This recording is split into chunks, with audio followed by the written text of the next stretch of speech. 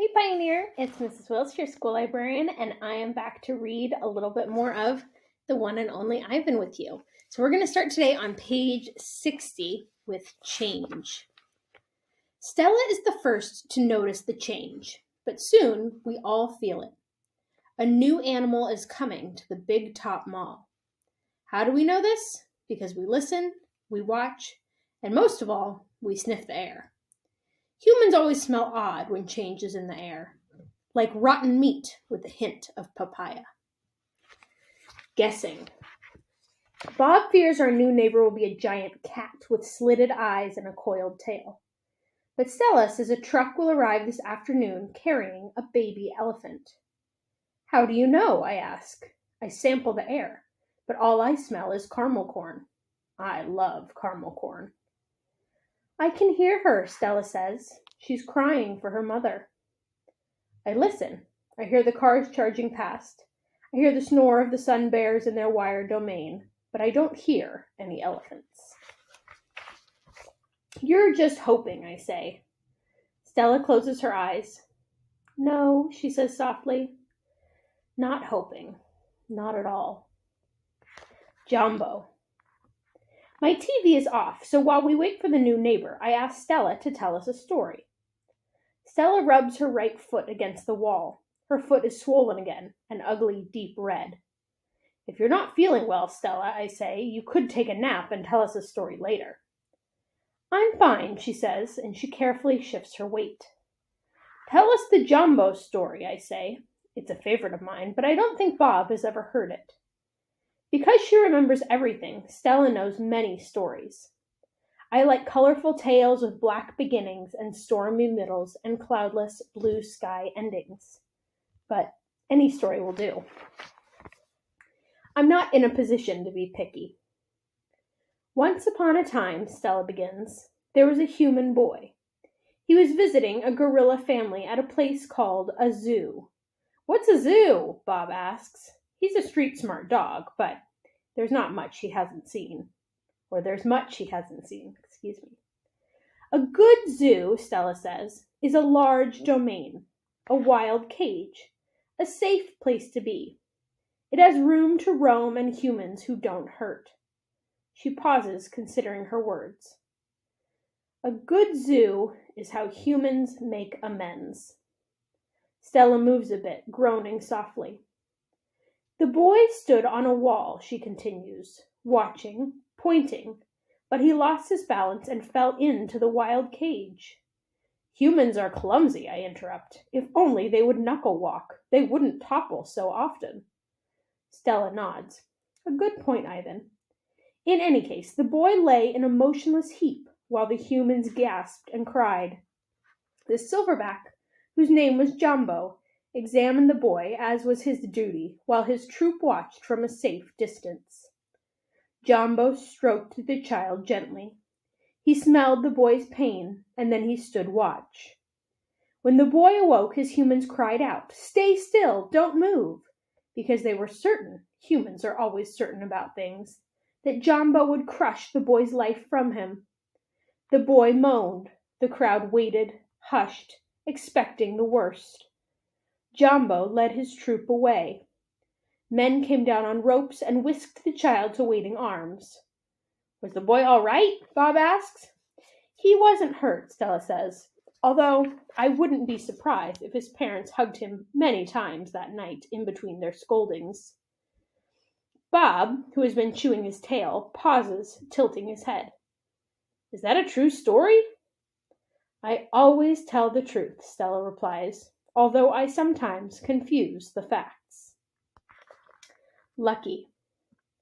I've heard the Jumbo story many times. Stella says that humans found it odd that the huge silverback didn't kill the boy. Why, I wonder, was that so surprising? The boy was young, scared, alone. He was, after all, just another great ape. Bob nudges me with his cold nose. Ivan, he says, why aren't you and Stella in a zoo? I look at Stella. She looks at me. She smiles sadly with her eyes, just a little, the way only elephants can do. Just lucky, I guess. she says. Arrival. The new neighbor arrives after the 4 o'clock show. When the truck comes lumbering toward the parking lot, Bob scampers over to inform us. Bob always knows what's happening. He's a useful friend to have, especially when you can't leave your domain. With a groan, Mac lifts the sliding metal door near the food court, the place where deliveries are made. A big white truck is backing up to the door, belching smoke. When the driver opens the truck, I know that Stella is right. A baby elephant is inside. I see her trunk poking out from the blackness.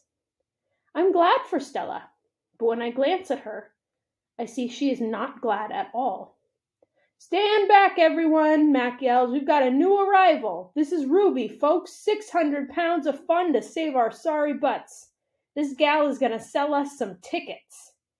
Mac and 2 men climb into the black cave of the truck. We hear a noise, scuffling, a word Mac uses when he's angry. Ruby makes a noise too, like one of the little trumpets they sell at the gift store. Move, Mac says, but there still is no Ruby. Move, he says again. We haven't got all day. Inside her domain, Stella paces as much as she's able. 2 steps one way, 2 steps the other. She slaps her trunk against rusty metal bars. She grumbles. Stella, I ask, did you hear the baby? Stella mutters something under her breath, a word she uses when she's angry. Relax, Stella, I say. It will be okay. Ivan, Stella says, it will never, ever be okay. And I know enough to stop talking. Stella helps. The men are still yelling. Some of the yelling is at each other, but most of it is at Ruby. We hear scrambling, pounding, shifting. The side of the truck shudders. I'm starting to like this elephant, Bob whispers. I'm getting the big one, Mac says. Maybe she can coax the stupid brat out of the truck. Mac opens Stella's door. Come on, girl, he urges. He unties the rope attached to the floor bolt. Stella pushes past Mac, nearly knocking him over. She rushes as best she can, limping heavily toward the open back door of the truck. She catches her swollen foot on the edge of the ramp and winces. Blood trickles down. Halfway up the ramp, she pauses. The noise in the truck stops. Ruby falls silent. Slowly, Stella makes her way up the rest of the ramp. It groans under her weight, and I can tell how much she's hurting by the awkward way she moves. At the top of the incline, she stops. She pokes her trunk into the emptiness. We wait. The tiny gray trunk appears again. Shyly, it reaches out, tasting the air. Stella curls her own trunk around the baby's. They make soft, rumbling sounds. We wait some more. A hush falls over the entire Big Top Mall. Thud, thud. Step, step, pause. Step, step, pause. And there she is, so small she can fit underneath Stella with room to spare. Her skin sags and she sways unsteadily as she makes her way down the ramp. Not the greatest specimen, Max says, but I got her cheap from this bankrupt circus out west. They had her shipped over from Africa, only had her a month before they went bust. He gestures towards Ruby. Thing is, people love babies, baby elephants, baby gorillas, heck, give me a baby alligator, and I could make a killing. Stella ushers Ruby toward her domain. Mac and the 2 men follow. At Stella's door, Ruby hesitates. Mac gives Ruby a shove, but she doesn't budge. Doggone it, get a clue, Ruby, he mutters, but Ruby isn't moving, and neither is Stella. Mac grabs a broom. He raises it. Instantly, Stella steps in front of Ruby to shield her. Get in the cage, both of you, Mac shouts. Stella stares at Mac, considering. Gently but firmly, using her trunk, she nudges Ruby into her domain. Only then does Stella enter. Mac slams the door shut with a clang. I see 2 trunks entwined. I hear Stella whispering. Poor kid, says Bob. Welcome to the Exit 8 Big Top Mall and Video Arcade, home of the one and only Ivan. Old news. When Julia comes, she sits by Stella's domain and watches the new baby. She barely talks to me. Stella doesn't talk to me either. She's too busy nuzzling Ruby. She is cute, little Ruby, with her ears flapping like palm leaves, but I am handsome and strong. Bob trots a circle around my belly before settling down in just the right spot. "Give it up, Ivan," he says. "You're old news." Julia gets out a piece of paper and a pencil. I can see that she is drawing Ruby. I move to the corner of my domain to pout. Bob grumbles. He doesn't like it when I disrupt his naps. "Homework," Julia's father scolds. Julia sighs and puts her drawing aside. I grunt and Julia glances in my direction. "Poor old Ivan," she says. "I've been ignoring you, haven't I?" I grunt again, a dignified, indifferent grunt. Julia thinks for a moment, then smiles. She walks over to my domain, to the spot in the corner where the glass is broken. She slides papers through. She rolls a pencil across my cement floor. "You can draw the baby elephant too," Julia says. I bite the pencil in half with my magnificent teeth. Then I eat some paper. Tricks. Even after Julia and her father leave, I try to keep sulking, but it's no use. Gorillas are not, by nature, pouters. "Stella," I call. "It's a full moon, did you see?" Sometimes when we are lucky, we catch a glimpse of the moon through the skylight in the food court. "I did," Stella says. She is whispering, and I realize that Ruby must be asleep. "Is Ruby all right?" I ask. "She's too thin, Ivan," Stella says. "Poor baby, she was in that truck for days. Mac bought her from a circus the same way he bought me, but she hadn't been there long. She was born in the wild, like us." "Will she be okay?" I ask. Stella doesn't answer my question. "The circus trainers chained her to the floor, Ivan. All 4 feet, 23 hours a day." I puzzle over why this would be a good idea. I always try to give humans the benefit of the doubt. "Why would they do that?" I finally ask. "To break her spirit," Stella says, "so she could learn to balance on a pedestal, so she could stand on her hind legs, so a dog could jump on her back while she walked in mindless circles." I hear her tired voice, and I think of all the tricks Stella has learned. Introductions. When I awake the next morning, I see a little trunk poking out between the bars of Stella's domain. "Hello," says a small, clear voice. "I'm Ruby." She waves her trunk. "Hello," I say. "I'm Ivan." "Are you a monkey?" Ruby asks. "Certainly not." Bob's ears perk up, although his eyes stay closed. "He's a gorilla," he says, "and I am a dog of uncertain heritage." "Why did the dog climb your tummy?" Ruby asks. "Because it's there," Bob murmurs.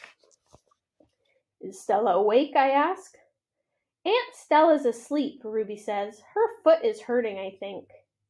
Ruby turns her head. Her eyes are like Stella's, black and long-lashed, bottomless lakes fringed by tall grass. "When is breakfast?" she asks. "Soon," I say, "when the mall opens and the workers come." "Where—" Ruby twists her head in the other direction. "Where are the other elephants?" "It's just you and Stella," I say, and for some reason I feel we have let her down. "Are there more of you?" "Not," I say, "at the moment." Ruby picks up a piece of hay and considers it. "Do you have a mom and dad?" "Well, I used to." "Everyone has parents," Bob explains. "It's unavoidable." "Before the circus, I used to live with my mom and my aunts and my sisters and my cousins," Ruby says. She drops the hay, picks it up, twirls it. "They're dead." I don't know what to say. I'm not really enjoying this conversation, but I can see that Ruby isn't done talking. To be polite, I say, "I'm sorry to hear that, Ruby." "Humans killed them," she says. "Who else?" Bob asks, and we all fall silent. All right, my friends, I will see you back here tomorrow for another reading.